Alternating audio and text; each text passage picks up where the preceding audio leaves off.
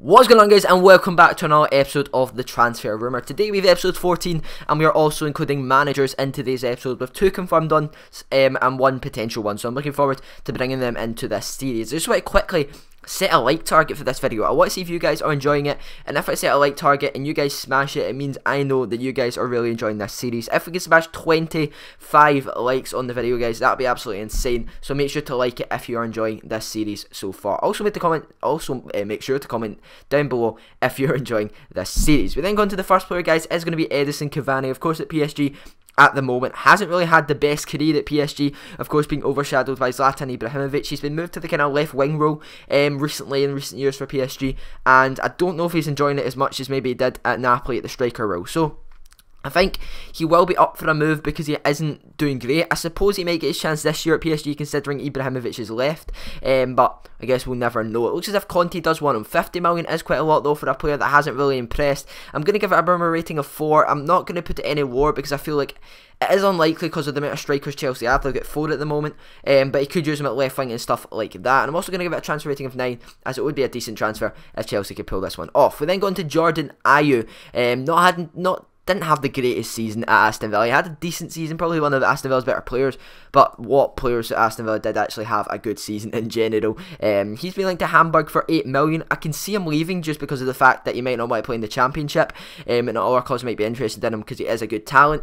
Rumour rating of 6 is what I'm going to give it. I think it's a bit too early to say whether this is going to happen or not. I'm going to give it a 6 because I feel like that's just kind of putting it in the direction of it happening, but not actually full on saying it's going to happen. And also a transfer rating of 9, as I think this would be quite a good deal for Hamburg. They're going to get a quality striker, a young quality striker, if they do pull it off. We then go to Ryan Giggs, of course, was at Manchester United as a coach last season. I think he was the assistant manager to Louis van Gaal. He was a manager before that, before they signed Louis van Gaal in the time period between David Moyes and Louis van Gaal. So yeah, he's got not a lot of experience. That's the only reason I've given him a transfer rating of 8, guys. I think if he did join Hull, he would be decent. He wouldn't be amazing. I can't see him being a really world class manager.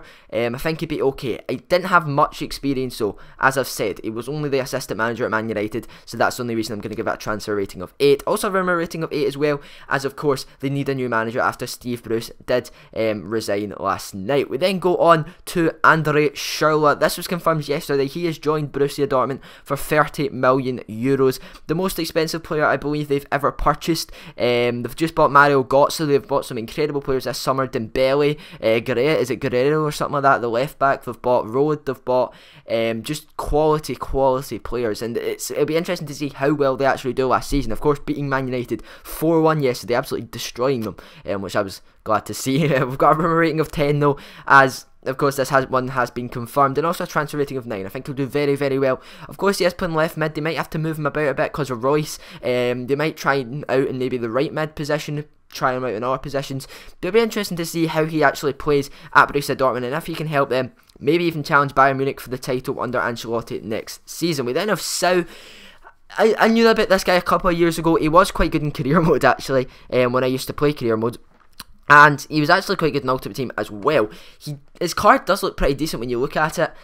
I thought he played for Fenerbahce, to be honest. He does have a Fenerbahce card, I believe, in Ultimate Team. He plays for Al Ahly. I don't know if he's on loan there. I think he might have been at loan at Fenerbahce, and it looks as if Crystal Palace now want to get him on loan. I'm going to give it a Rumour rating of 6, as it's kind of early stages, but it looks like it might happen, but it still is early stages. And we've got a transfer rating of 8. I think this will be a decent deal for them, and I think he'd do pretty well at Crystal Palace just in general. We then go on to Romelu Lukaku. Of course I said there would be a second one, Chelsea kind of striker signing thing in this episode, and this is it. 50 million for Lukaku. It just seems too much. He's not worth 50 million in my opinion. He was okay last season. He kind of did well the first half of the season. He kind of broke down the second half and didn't do it anywhere near as well. I'm going to give it a rating of 2. I don't think they're going to sign back Lukaku. I just can't see it happening. He is the only reason I gave Cavani was a 4 is because if he is signing him, he can play Cavani in different positions. It's not just striker. With Lukaku, you can only really play him at striker, and that's why I put the Rumour rating down, because they don't need a striker. They just don't. They've got Diego Costa, Batshuayi, of course Remy and Traore as well, of course. So I'm going to give it a transfer rating of 9, obviously, because it would be a decent signing, but I can't see them spending 50 million on another striker. We then go into Buffal. A lot of you guys might know him. He's got a Team of the Season card this year, done very well in the Ligue 1 last season for Lille. He's been linked to Watford for 16.7 million. Apparently there's massive clubs, Barcelona, even West Ham and stuff, like really big clubs are after him, and he's decided to move to Watford instead of teams like Barcelona. Fair play to him. Maybe he wants to kind of get himself more known in the map. I'm not too sure why he's doing it, but he has decided to do it. Maybe he wants some more game time. That's probably the main reason for it. I'm going to give it a rumour rating of 8. I can see this one happening. I think he will move. I don't know if he'll be to Watford, but I'm pretty sure he will move. But Watford seem as if they are kind of the main party in this and seem like they're the main ones that he could sign for. I'm going to also give it a transfer rating of 10. He looked very, very good. I've not actually really watched him, but apparently he looks very, very, very good. A very good youngster, and it'll be interesting to see if he rips up the Premier League next season and maybe bangs in some goals and gets a few cheeky assists. So I'm looking forward to actually watching him next season as part of the Watford team. We then go on to another manager. Of course, it's going to be David Moyes. His previous club, Real Sociedad. Was he fired? I'm not too sure if he was fired from them. Of course, he was fired from Man United. Not sure if he got fired from Real Sociedad though. But he has just joined Sunderland on a is it 3-year deal? I don't know, 3-year deal or something like that. I'm going to give it, of course, a rumour rating of 10. It has been confirmed. He has joined Sunderland after Big Sam, of course, did leave. And also a transfer rating of 9 as well as this. I think he will actually do very well. Do a lot better than he did at Man United, in my opinion. He might even be close to what he did at Everton. Of course, he did very well at Everton. And I can see him doing roughly the same at Sunderland, sorry. So it'll be interesting to see if he can regain the form he had, and he doesn't kind of get brought down by all the media and the press putting pressure on him because of his last campaign in charge of Manchester United. So I hope he does well. I hope he can keep them out of relegation as well, as he is a world-class manager when he can actually perform. So hopefully he can do that next season. We then go on to Moussa Sissoko of currently Newcastle, but of course they just have been relegated to the Championship. It looks like a move could be on for Real Madrid. The only thing is 40 to 50 million. I'm not too sure if that's euros or pounds. Did a lot of research into this. This was roughly the price. I was hearing stuff 49 million, hearing stuff 40, hearing stuff 42, 46. So I'm not too sure exactly the price. So I'll put it at that.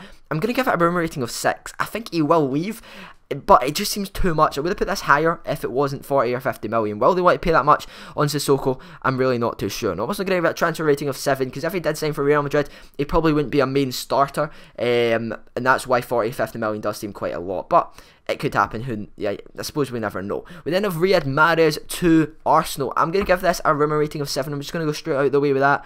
Apparently they have, this is apparently legit, they have sent a deal 42 million to Leicester. It depends on whether or not Leicester will accept the deal. I don't know if they will, considering they just let go of Kante. Will they want to let go of another one of their best players last season? I don't know. 42 million though is quite a lot. 42 million pounds, that is 50 million euros. A rumour rating of 7. I think I've put it high up at 7 because, of course, a transfer deal could happen here. They have sent the money over. They have offered 42 million. It'll just be interesting to see whether or not Leicester do accept it. I'm also going to give it a transfer rating of 10. Of course, any team Mahrez goes to, it'll be a very good deal for them. We then have Big Sam. I know the picture looks pretty weird, but it was one of the coolest ones I probably could find. Of course, his previous club was Sunderland. He's just joined England on a deal. Not too sure how many years the deal is. Probably between 3 and 5 years, I would be thinking. A rumour rating of 10, as it has been confirmed, and I'm only going to give it a transfer rating of 7. And normally don't really do any less than maybe 8 or 7. But I just don't think it's the right thing. I don't think it's the right manager that England need. I don't think he's going to do as well there as maybe some critics and stuff have said. I think he's a decent manager. He's not a world class manager. He's not the kind of manager that can help England become bigger than the Premier League. That is what he said. The main problem was the Premier League is becoming bigger than the national team, and that's something that he wants to sort out. But I just can't see him doing it, unfortunately. But you never know. Maybe he can, in fact, do it. We then go on to the final one of today's episode, guys. It is going to be, of course, Mario Gomez of, well, now nobody, because he's just left Besiktas to get married a couple of days ago in Munich. He has left Besiktas as he is worried about all the not terrorism, but all this stuff going on with the government and stuff like that at the moment. He said he doesn't want to be there next season, so he has left the club. I'm not too sure if this means that Dortmund can get him for free. Dortmund are kind of the main ones linked with him at the moment. Does this mean they can get him for free? I really don't know. They might still have to pay Besiktas something, but I'm thinking if he has left I'm not too sure if he's a free agent. I'm really not sure about this one, guys. It's just kind of happened in the last couple of hours, maybe the last couple of days as well.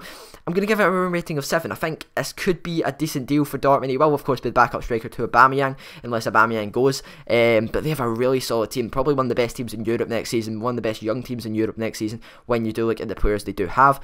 A transfer rating, rumour rating, of course, of 7 is pretty decent as well. I feel...